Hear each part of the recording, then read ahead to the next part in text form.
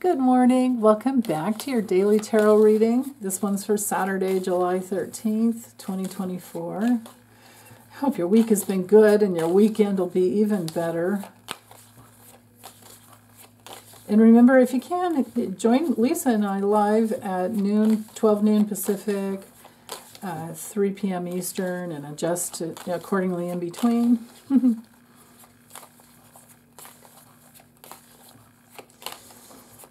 Guess that would be like 1 p.m. Mountain, 2 p.m. Central. 4 p.m. Atlantic even, right? And if you're in another country, I just love it when you guys show up. Oh, love it, love it, love it. Okay, Saturday, July 13th. Ooh, it's right there. Okay. High Priestess reversed. Okay.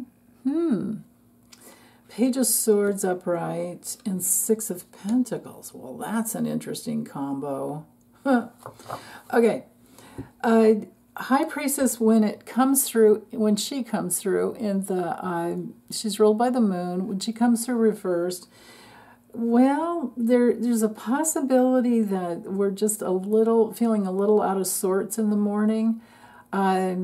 There's a real need to listen to your intuition when you wake up in the morning. So follow whatever Dreamtime guidance, if you did get any.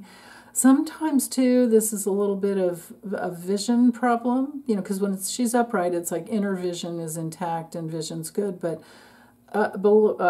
reversed, below, turning around below, it can be maybe a little, because she's ruled by the moon, maybe a little too much salt or something the night before, and you're more swollen, like maybe your eyes are more swollen for some reason. Maybe too much salt and too much sugar will definitely do that, especially with not enough water. But yeah, and it could be maybe waking up feeling the effects of hormonal changes that every woman goes through. It's just because hormonal issues can come through with the High Priestess reversed. Also, it could be something that happens in the morning and we're feeling a little emotionally reactive, not in our peaceful place. So I'm sending you lots of prayers ahead of time for whatever it is. And hopefully it's none of that, and this doesn't relate to you at all, and it's just a lesson in the meaning of the cards. Okay, Page of Swords is news that comes in really quickly, trying to figure out like what to do with it. It can be that it's just, you got to be patient, need to slow down a little bit.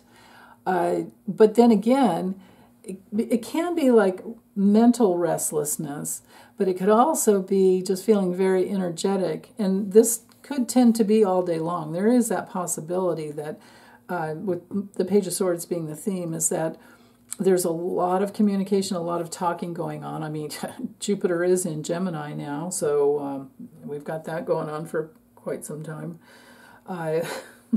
which is an expansion of words, communication, talking, and you just really have to be careful to make sure you get the truth.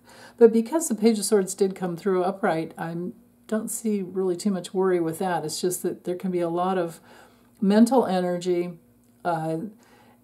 energetic, mental energy, curiosity too. But maybe the answer here is to remember to listen to your intuition. You can gather all the information you want, but you really need to have that, your emotions balanced within, and then you'll get the right information. Listening to your body as well. Your body doesn't lie. If your BS meter goes off when someone's talking, listen to it. Especially if they want something. Now, the Six of Pentacles, for me, the spiritual law in this card is about giving is receiving.